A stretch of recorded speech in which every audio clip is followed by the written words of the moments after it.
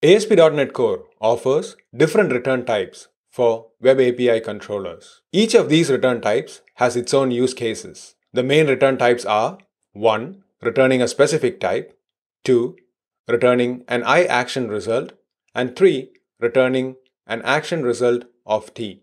In this video, let's dive deep into each of these return types and understand when it is appropriate to use each of these. Hello everyone, my name is Rahul and welcome back to my YouTube channel. Without much delay, let's head off to the console and create a .NET Web API application. I'll use the .NET CLI and use new and specify React template. This will create a single page application template using React. To open this in Rider, I'll use Rider 64 and specify dot to open the current folder. So this opens up the current project. You can use the IDE of your choice. I have the project opened up here and we have the single page application template. This has a default controller which is the weather forecast controller. So let's go into that and understand more about the return types in Web API. As you can see, the controller here returns a complex data type, which is the IEnumerable of weather forecast. It can also be a primitive type like integers, booleans, etc. Since in this method, there are no parameters or conditions to check for this method, it is okay to return a specific type because that's the only option that will be returned from this particular piece of code. The other option from this code is for it to throw an exception. Let's run this application and we can see this return type in action. Since this is a single page application, the first time we run, it's going to have an npm installed. If you want to understand more about this template and how it works, I have talked about it earlier in this channel. The application is running successfully. So let's go to the /weather forecast endpoint and we can see the return data. In here, it is returned as a JSON structure, which is an IEnumerable of weather forecast. If we see the network request, we can see that this returns a 200 status code for this particular request. So anytime you don't have any conditions to check or to cater for, you can always return back a specific type, as in this case. Next, let's look into the IActionResult return type. The IActionResult is appropriate when multiple action results is possible for this endpoint. An action result are simply types that represent various HTTP status codes. When the return type is an IActionResult, any non-abstract action result class can be used to return the data. Some of the common types are OK object result, bad request result, not found result, etc. Let's see this in action. Let's say for this function, we add a new parameter which is string city name. So this takes in a city name and returns back the weather data for that particular city. Now, in this controller endpoint, we have multiple cases that needs to be handled. We need to handle the case where the city name is not valid and return back probably a not found result. And also the case where the city name is valid, where we need to respond back with a list of weather forecast data. So this is a good use case to return an IActionResult. So let's update the IEnumerable to return an IActionResult. Now this immediately throws an exception on the enumerable type being returned because it's not a valid action result instance. To do that, let's create a new instance of the OK object result because that is an instance with the OK status code and pass in this data inside that. So let's make sure the closing bracket is after the to array and then use the semicolon. Now this fixes this return type. If we go into the definition of the OK object result, we can see that this is an instance of the object result class. If we go further in, we can see that inherits from the action result class, which in turn results from the IActionResult interface. So because of this, we are able to use the OK object result. Now let's handle the case where the city name can be null or empty. So we can write if string dot is null or empty of the city name. In this case, we can appropriately return a new bad request result. So we can also pass in an optional message saying city name must not be null. Since we are passing back in a content, we need to use the bad request object result. So this fixes the error with the parameter. Now there could also be a case where the city name is not found.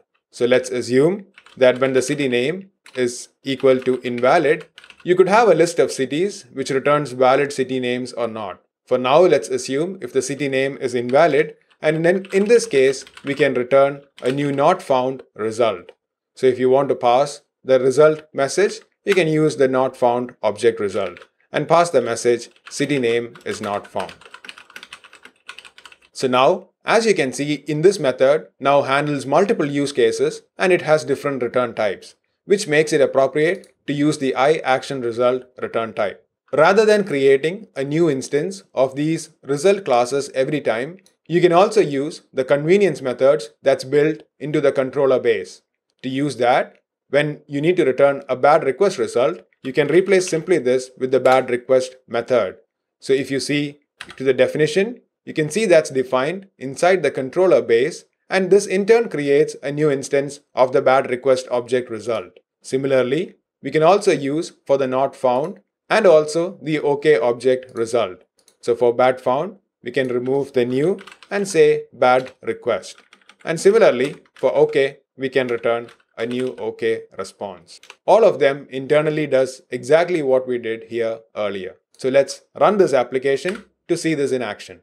If we were to navigate back to /weather forecast, now in this case, it returns the city name must not be null or empty. So if we open up the network tab and refresh this request again, you can see that the return status code now is 400.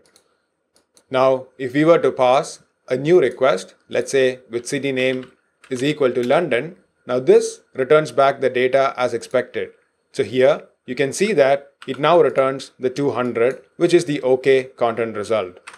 Now again, to give this an invalid value, let's pass in invalid as the text, and this now returns a 400 with a bad request result. This should be a not found, so let's go back to the code and make this as not found. So instead of bad request, we can return not found.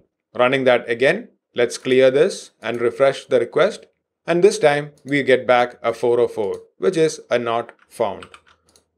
So this works as expected, and the ASP.NET API controller is now able to return different types. So all of this now works as expected, and as you can see, the API controller endpoint is able to return different types of data to us. If you're using tools like Swagger, which generates API endpoint documentation, returning an IActionResult might not give it enough information on what data this particular endpoint is returning. So to support that, we can use attributes like the produces response type and explicitly specify in what the return type data is.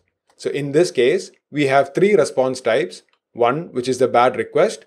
So we can say status codes dot bad request. Similarly, we can also return one for the not found. So let's say not found, and also one for the OK result.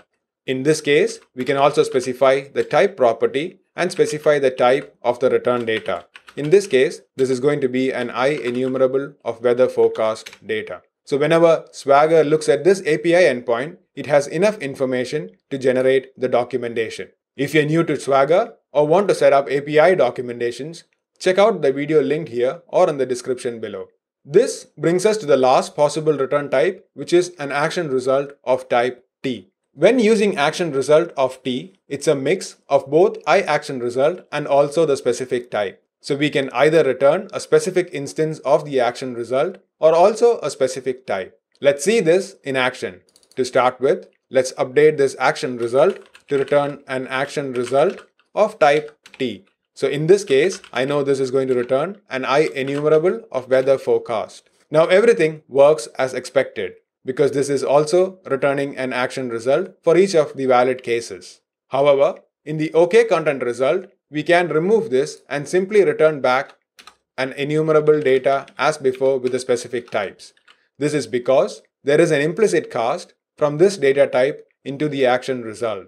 One thing to notice though is that this needs to be a concrete type, like in this case it's returning an array or a list. If you were to return an IEnumerable, by removing this, it would start throwing exceptions.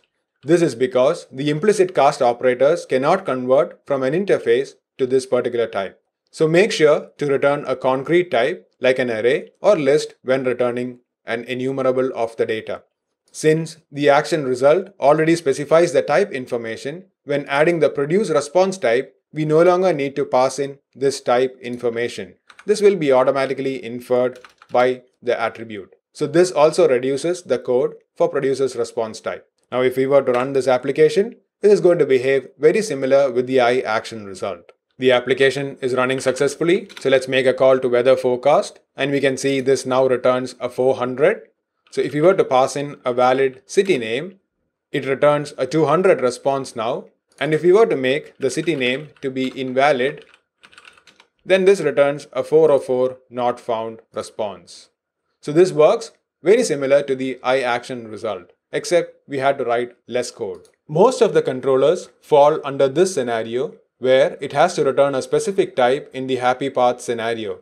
When there are unexpected conditions or validations, it needs to return an instance of the ActionResult class. I hope this helps you to understand more about the action return types available in Web API, and you can choose appropriately when you write the next controller endpoint. If you like this video, please make sure to hit the like button and drop in comments if you have any questions or feedback. If you want to be notified of future such videos, make sure to hit the subscribe button. It really helps me to grow this YouTube channel. Thank you and see you soon.